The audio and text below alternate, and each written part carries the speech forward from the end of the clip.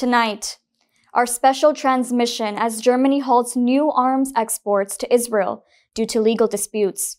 Assalamu alaikum and good evening. This is Muslim News Canada on Muslim Network TV. I'm Elia Batul. Today is the 349th day since the onset of Israel's war on Gaza. A series of deadly Israeli airstrikes have hit central and southern Gaza today. The attacks have killed several Palestinians and left many injured. A strike in Rafah has killed at least 2 civilians. Media reports show 6 members of the Azam family have been killed after their home in Jabalia was targeted. A quadcopter attack in the Nusrat camp has injured numerous children. The violence extends beyond Gaza. In the occupied West Bank, Israeli forces continue a fierce raid in Qabatia near Jenin. At least 3 Palestinians have been killed. Multiple reports say 500 students are trapped inside a school due to the ongoing operations. Israeli forces have also detained 13 civilians in Qalqilia and Jayus. The detainees include a woman. Israel continues the demolition campaign in the West Bank. Houses, barracks, and agricultural rooms are being razed southwest of Hebron. The Wall and Settlement Resistance Commission reports 62 demolition operations were conducted last month. These operations affected 78 facilities. More than 10,800 Palestinians have been arrested in the past 11 months. At least 41,272 Palestinians have been killed since the onset of war. 95,551 have been injured. A report in the British medical journal The Lancet estimates that the death toll from Israel's war could be as high as 186,000. Israel is accused of genocide at the International Court of Justice. Lebanon is grappling with the aftermath of a series of devastating attacks that have left 37 civilians dead. 287 have been injured. The attacks occurred across the country Tuesday and Wednesday. Explosive devices concealed in pagers and walkie-talkies blew up, causing significant damage to homes and cars. The Lebanese government condemns the incidents as a serious breach of sovereignty. Foreign Minister Abdullah Bo Habib warns the situation could escalate into a broader conflict. Lebanon's Director General of Civil Aviation has banned passengers from carrying pagers and walkie-talkies on board any aircraft. Israel has shifted its military focus to its northern border. Defense Minister Yoav Gallant is calling this a new phase of war. The attacks have raised alarms globally. American analyst Rich Outzen describes the blasts as unprecedented. Outzen warns the incident presents a new form of warfare. He says these coordinated bombings could have far-reaching implications for international security. Outzen is calling for heightened vigilance against such threats. Lebanon's Hezbollah is promising a difficult reckoning after a series of explosions. Hassan Nasrallah, the leader of Hezbollah, says the attacks crossed all red lines. Nasrallah says the enemy went beyond all controls, laws, and morals. He made the comments today in his first television address following the blast. The unprecedented attack has left the group scrambling to assess internal security breaches and restore damaged networks. Israel has not officially claimed responsibility. Experts say the operation aimed at incapacitating Hezbollah's command structure and disrupting its ability to coordinate military actions.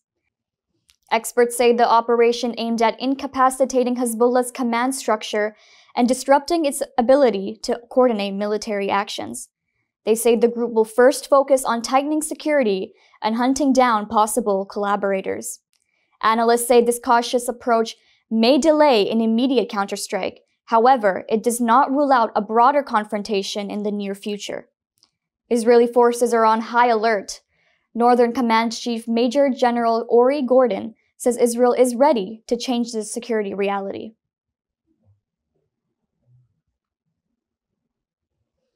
The United Nations Security Council will convene an emergency session tomorrow. The session will address a series of devastating pager explosions in Lebanon. The emergency meeting has been requested by Algeria and announced by Slovenia. Beirut and Hezbollah blame Israel for the blasts. The explosion has sparked outrage from the international community. Lebanon's UN ambassador Hadi Heshem calls the attacks aggression rising to the level of war crimes. Heshem is warning of escalating tensions.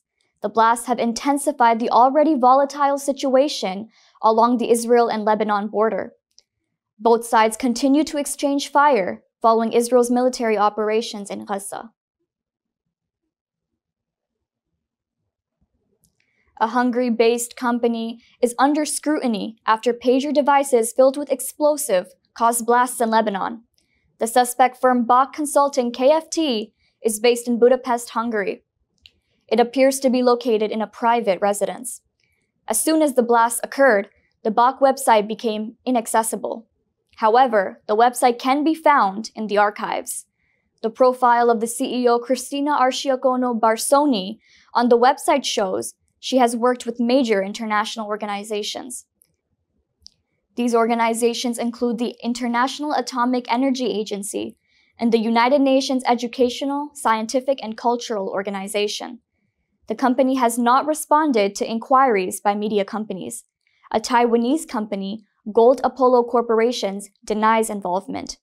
It says Bach had a license to use its brand, but handled manufacturing independently.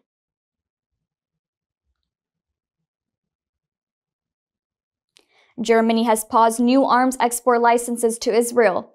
It has cited ongoing legal battles that accuse Germany of complicity in Israel's war crimes. This suspension comes amid two legal cases.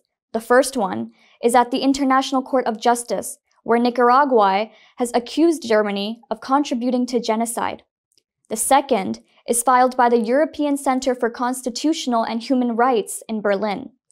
The legal challenges have already impacted other European countries. The United Kingdom and the Netherlands have also suspended arms exports to Israel. Germany denies allegations of complicity in war crimes. It has, however, halted all new licenses until the cases are resolved. Media reports say following the cases, Germany's arms exports to Israel have significantly dropped. This year's exports total $16.1 million. This is significantly lower than last year's $363.5 million worth of exports.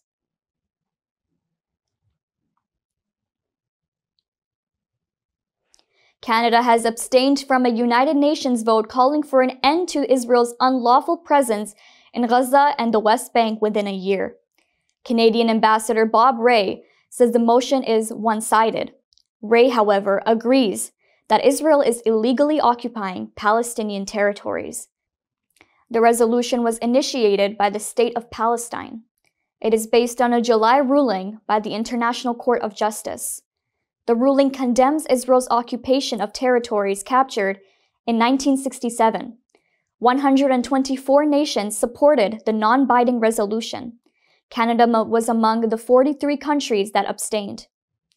Experts viewed this move as a shift in Canada's stance. Previously, Ottawa had a long-standing policy of supporting Israel in most UN votes. Canada has announced a fresh wave of sanctions on 4 individuals and 2 entities responsible for extremist Israeli settler violence in the occupied West Bank. The Foreign Ministry made the announcement yesterday via a statement.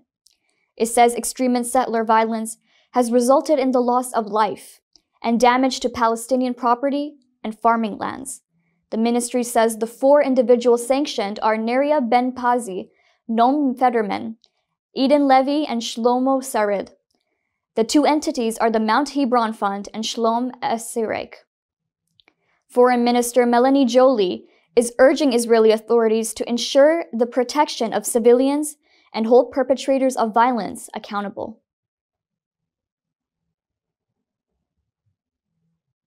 A Palestinian doctor has died in Israeli custody after being abducted from Al-Shifa Hospital in Gaza. Ziad Muhammad al-Dalu was detained in March during an Israeli raid on the hospital. The raid turned Gaza's largest hospital into ruins. Dozens of health workers were detained. Al-Dalu is the third physician to die in Israeli detention in the past 11 months. Israel has detained more than 300 doctors since October last year. There are reports that the medical personnel is subject to widespread torture and abuse. Palestinian Health Ministry reports that more than 1,150 healthcare workers have been killed since the conflict began. The fatalities include at least 165 doctors, 260 nurses, and 76 pharmacists and 12 health workers. This year's 1 Million March for Children is set to take place across Canada tomorrow. The march aims to oppose LGBTQ+ inclusion in school curriculums. The event follows the inaugural march held last year. The previous event saw a significant turnout of parents and concerned citizens from various faiths and backgrounds. The event was organized by the group Hands Off Our Kids.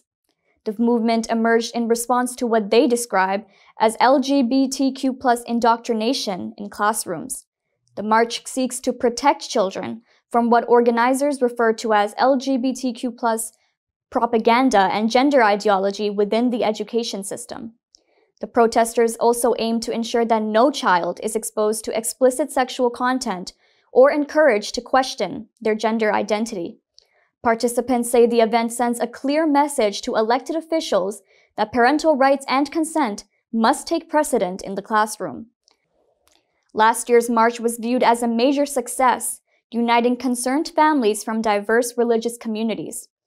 Organizers are urging parents to keep their children home from school tomorrow in solidarity with the march. That's all from our Toronto studios.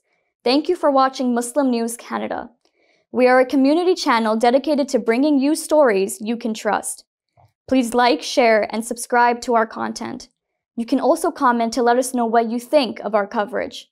You can donate now by visiting muslimnetwork.tv/donate. For more content, keep watching Muslim Network TV.